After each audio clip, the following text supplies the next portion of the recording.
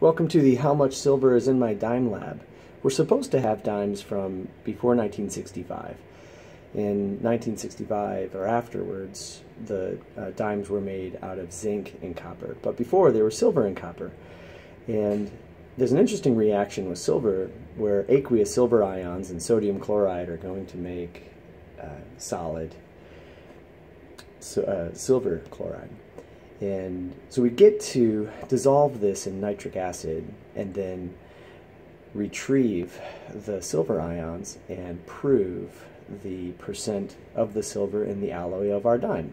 Right, so obviously the bad news is we don't have these dimes. The good news is we have silver and we have copper. And on day one, you masked your silver and copper. And then I came into the lab for you and I added 10.00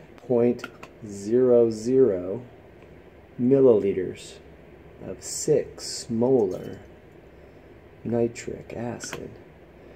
Please add that to your notes. I'll say it again. 10.00 milliliters of 6.0 molar nitric acid. What you're seeing here is a redox reaction where both the copper and the silver, solid neutral copper and solid neutral silver, are losing their electrons. And we're producing nitrogen monoxide gas, which is then going to react with the air immediately and make nitrogen dioxide gas. Well, after about 20 minutes, we'll get this blue solution. And our blue solution is blue because of copper, and we have aqueous silver and aqueous copper ions here in solution. This is what you're going to start with on your first day in the lab.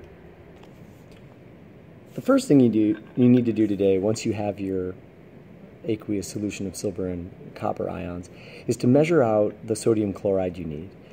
The lab instructs you to assume that the total mass is all silver, but you know your silver mass. You measured that on day one. So if you want to assume your entire mass is silver, go ahead and do that. Do the stoichiometry to calculate your sodium chloride mass you need. But if you want to go ahead and use your silver to do that, your actual silver mass, go ahead. The lab also instructs you to double that mass. Whatever mass of sodium chloride that you calculate stoichiometrically, double it.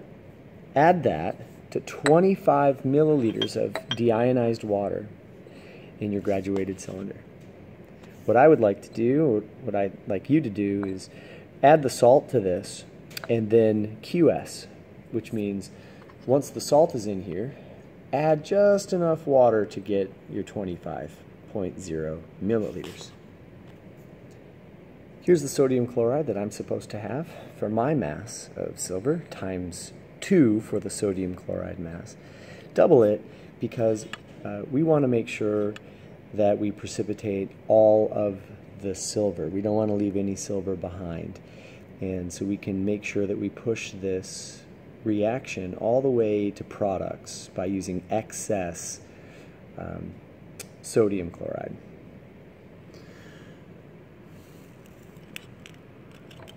Alright, so put the salt in first and then add your water.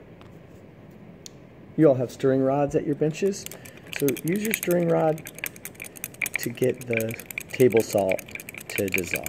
This might just take a minute. Now my salt's completely dissolved and I've got a dropper, and I'm going to use that dropper to add the sodium chloride to my aqueous copper and silver ions. I'm going to make observations as I do this, and I'm going to do it nice and slowly. I'm going to try not to agitate this or stir this too much. Maybe swirling is good, but I'm going to try not to stir it too much because I don't want the particles to be too small. So I'm filling my pipette right now, and nice. Looks like the silver chloride forms immediately and then settles. keep doing this until you've added all 25 milliliters of your sodium chloride solution. Once you've added all your sodium chloride, you should have a milky looking bluish substance. It's a colloid you've made, and some of the silver chloride is suspended, really small suspended particles, and some of them are crystallizing on the bottom or have settled out. I want to point out the apparatus you're going to be using today is one you didn't use in Gen Chem. So this may entirely be new to you. You're going to use a filter crucible, and this filter crucible, you can see it has little tiny holes on the bottom, and we're going to put a filter in here. Alright, so this is called a Gooch crucible, G-O-O-C-H.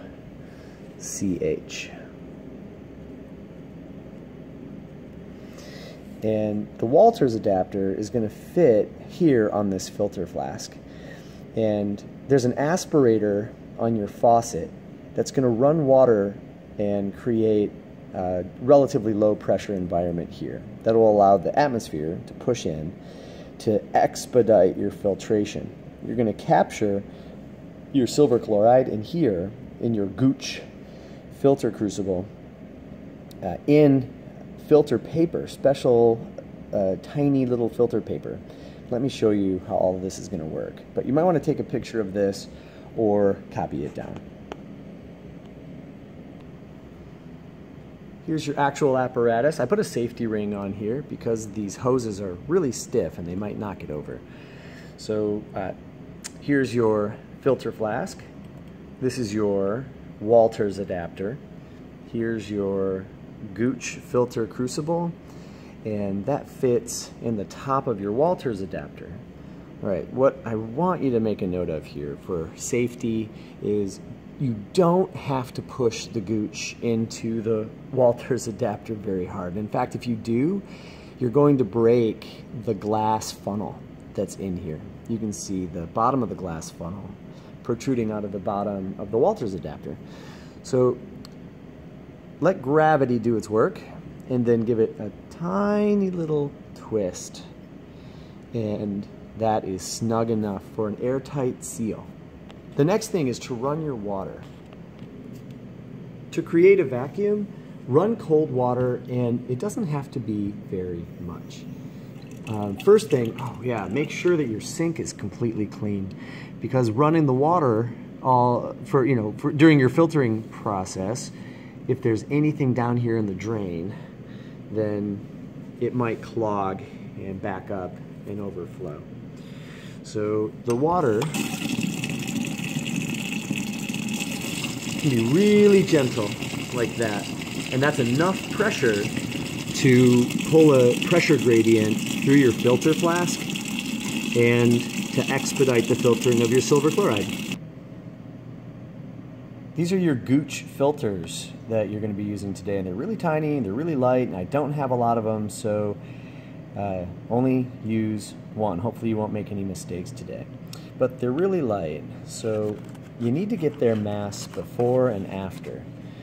The silver chloride will be in the filter and on the filter, and so you need the pre-silver chloride mass. And so just get the mass of your filter before you filter. You won't be putting your Gooch crucible in the drying oven because your Gooch crucible, we don't have enough of them. So you're going to be using your crucible to filter your sulfur chloride out with this, and then you're going to pull this out with tweezers and put this in the drying oven. And tomorrow, once it's all dried, we'll give it away. See what the difference is and get the mass of our silver chloride. To seat your filter, to make sure that there's a nice seal around your filter, I want you to turn your water on, which you can hear in the background. And then go ahead and get some more deionized water and use your pipette after you've masked your filter, make sure you know the mass of this before you get it wet. And put water around your filter. That's going to form a nice seal with the gooch, and you can see that the filter's working because some of the water was pulled with that vacuum into the filter flask. The lab instructs you to take 6 molar nitric acid and to dilute that to make an acid wash. And the purpose is to make sure that your silver chloride doesn't peptize.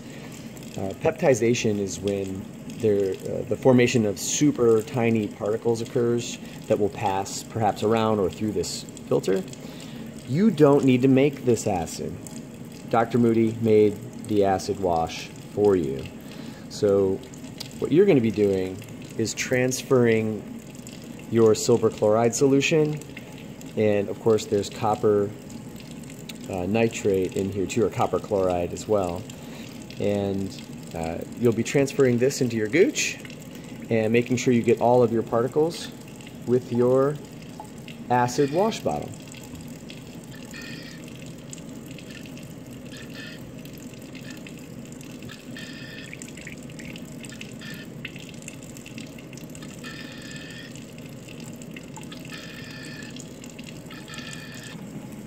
Right, it should filter pretty quickly. Pour the rest and then wash out the rest of that silver chloride with your wash bottle into the gooch crucible. All right, here's some caution. You may experience a backfilling of water in your hose. If that happens, turn your water pressure up a little bit and then raise up your filter flask so the water will drain down the hose through the aspirator that's in your faucet. You may have to turn up the water pressure significantly for that, but I want you to notice that I've got my silver chloride in here. I'm going to use my acid wash one last time to get all of the silver chloride off of the walls of the gooch and then down into the filter that's at the bottom. Then I'm going to let it run for about another minute or two to let the silver chloride at the bottom dry. Here's another pro tip. To keep the water from backfilling your hose when you turn your faucet off, take your gooch out first of your Walter adapter. Now pressure is freely flowing here, and then when you turn your water off, the hose won't fill with water. All right, now you're ready to prepare this for the drying oven. We can dry it out and weigh it the next day. In a perfect world, you would have already masked your dry crucible, and we would just put this in the drying oven and we'd weigh it the next day and, you know, calculate the difference. It'd be super easy. But it's not a perfect world because we don't have 45 gooch crucibles. But what we do have enough of are tiny little weigh boats. So what I want you to try to do is get your filter and all of your sodium chloride into this weigh boat. But you're going to have to label it, disregard any writing that's already on it. In fact, if you want to scribble that out, that's fine. Put your special mark on it and then zero the scale, because you want to know the mass of the weigh boat by itself. You've got to record that, and I recommend writing that on the weigh boat. So you get your mass of your weigh boat.